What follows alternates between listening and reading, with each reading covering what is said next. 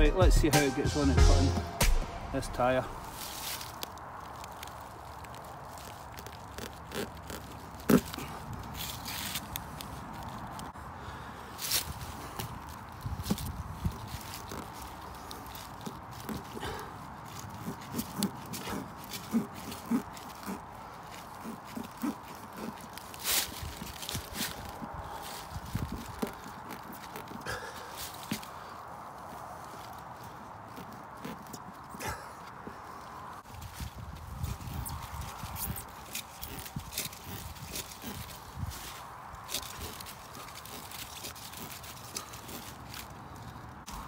Getting there slowly.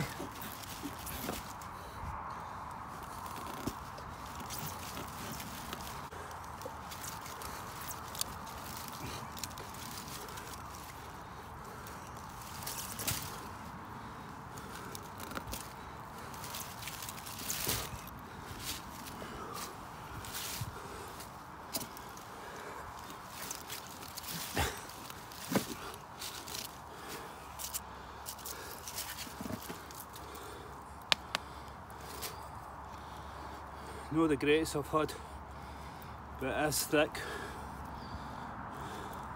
A lot of cord through that one. Edge is okay. That's a pass.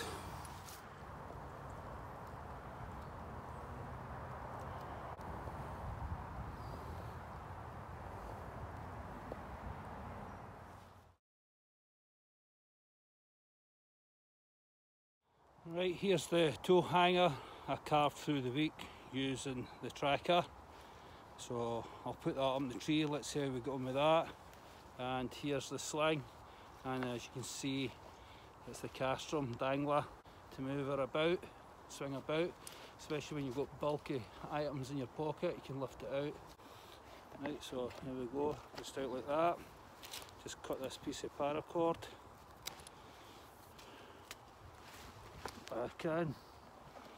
Much easier to sheath.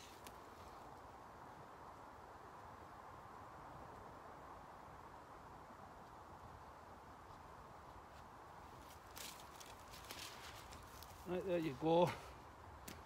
That looks okay. Just gives me somewhere to hang my tools as I'm finished with them.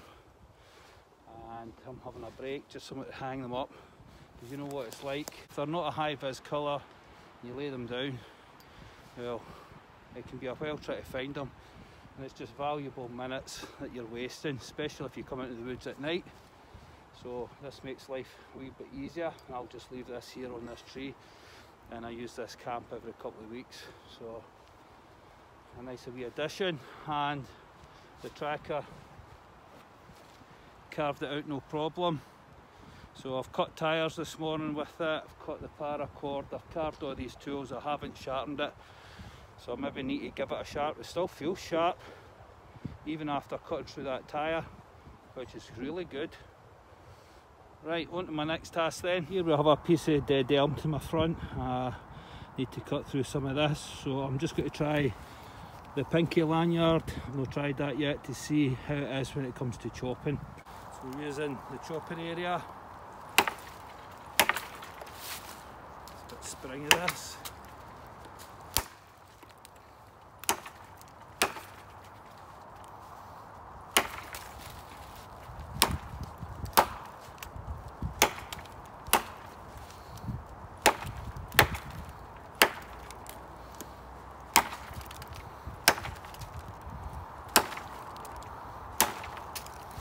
It seems to be biting in better at the quarter round than the actual chopping area.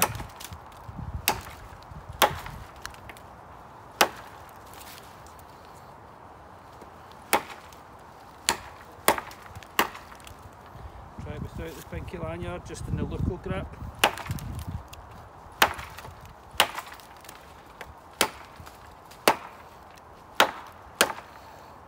Very dense this wood. Nah, that's nowhere as efficient.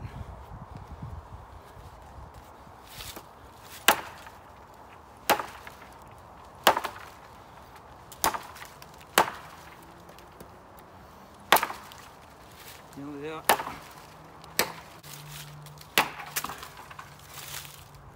There you go. Edge is okay. Right, done okay at chopping. No great shouts there.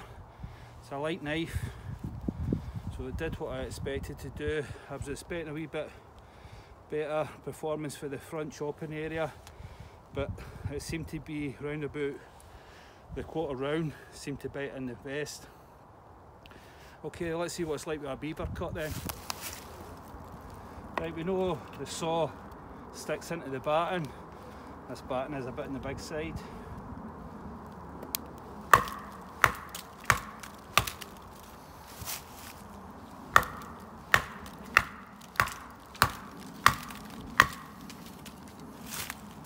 It's stuck up here.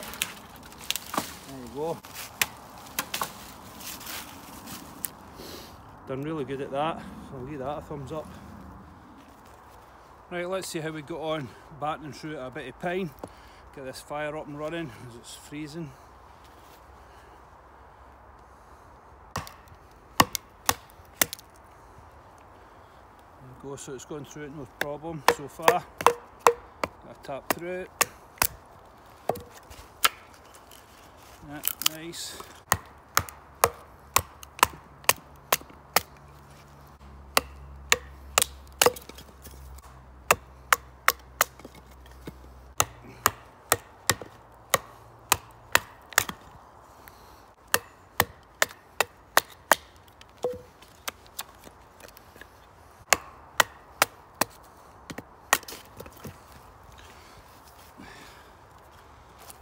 Yeah, so that doesn't seem to give it any bother. Yeah, so for battening, that's really good. Let's see how we got on. We're doing a bit of wood processing to break this down into pencil lead size, pencil size and thumb size.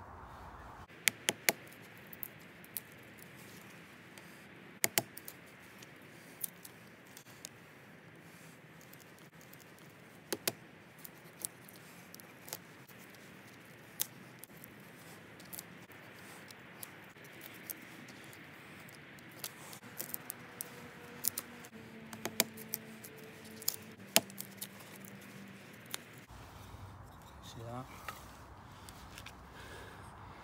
Okay then, I'll go away and break down the rest of this and show you what it's like once I've got it all broken down.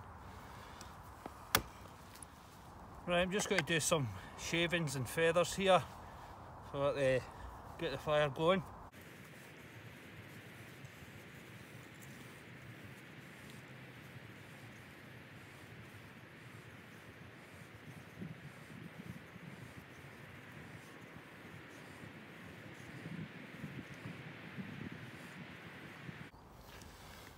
Right, I'll go and finish this off rather than bore you doing this, but you can see the planter hook does a really good job. Right, so here's the knife after processing through that wood. It took me 37 minutes that I'm just about to show you. I want to show that the blade is perfectly straight, no bends at the tip, edges are all fine, and I still haven't sharpened it, so it's holding the edge really good. There's the teeth. Right, I'll show you what I've done here. So starting off at the front here, here's the feather sticks that it produced. Got a few of them, followed by the pencil lead size, followed by pencil thickness, followed by the thumb thickness, and then my fuel. Right, I've got my platform here, my back brace, two side windbreakers, and plenty of feathers there. Hopefully I'll get that going. The one at the rear is the finest one, that's my addition one. Then I've got my processed wood all laid out here. So I'm hoping to get a log cabin fire done. Right, let's get on with this. Right, got the old trusty fire steel. It's really windy here, so I'm hoping that the sparks will catch. If not, well, I'll need to resort to the old-fashioned lighter. Right, let's see how we get on.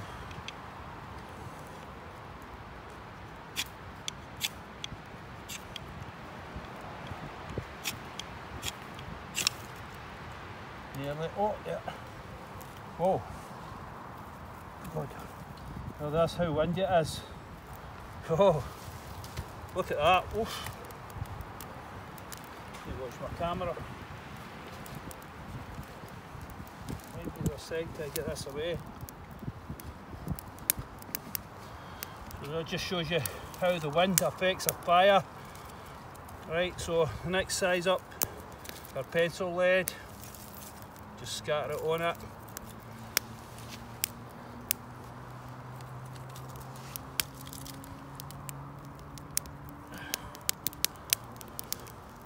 I wish all my fires were like that.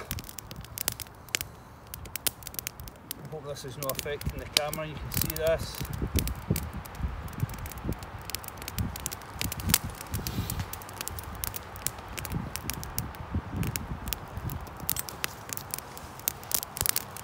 That just shows you good preparation is the key to your fire. I'll just take this down so you can see it.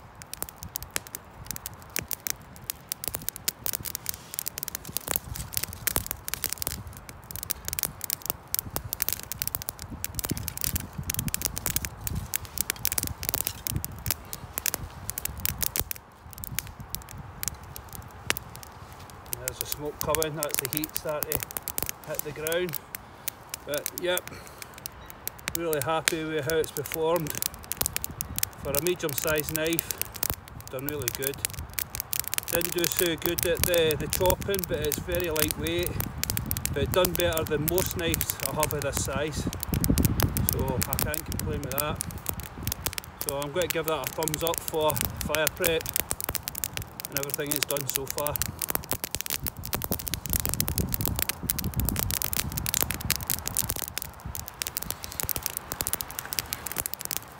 Right, thumb size.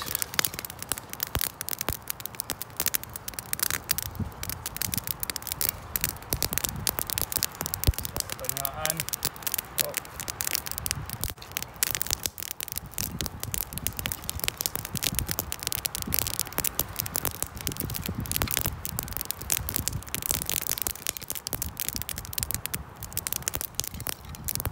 I'm just building up my log cabin.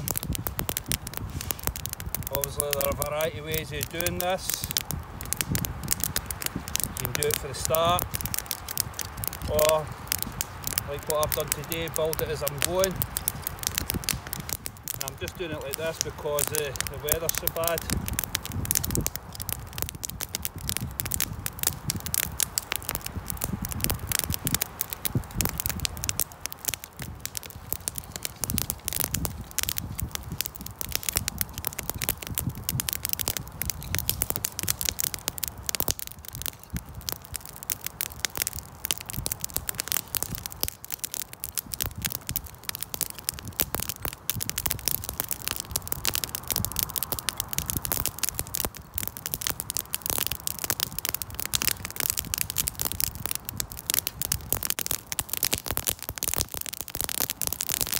Rear fire that.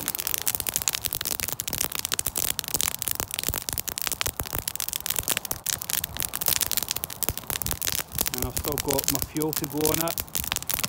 But look how the effect the wind's having. So there you go. Well pleased with the tracker's performance at the wood processing. Can't complain. That's a great fire. Right then, on to my next task.